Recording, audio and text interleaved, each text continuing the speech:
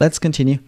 And I will go ahead and tweak a little bit more my settings here.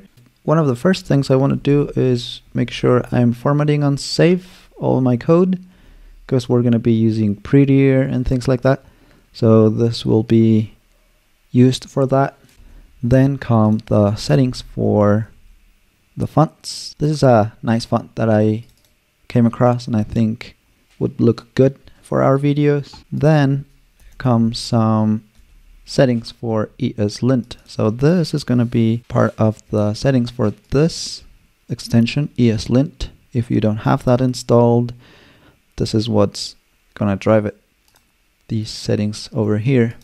So by default, I think you have JavaScript and JavaScript React or something, and you need to make sure to add Vue in there. Finally, there's also another extension that you can use if you're using VS Code called Meteor.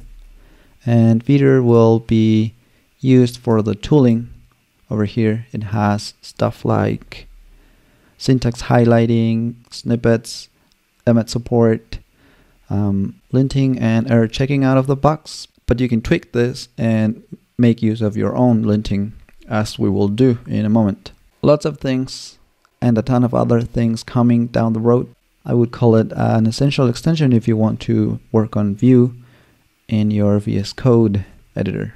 Okay, so now that we saw that I have that installed and enabled, I'm going to paste these settings over here, and I'm going to get rid of the sidebar so you can see them.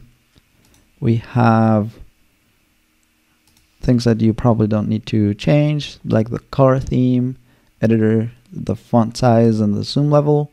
This is so that the videos look better.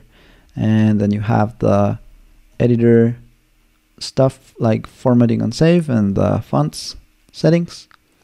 This will be important so that we can actually use ESLint to validate Vue. And then we configure the different Meteor settings over here.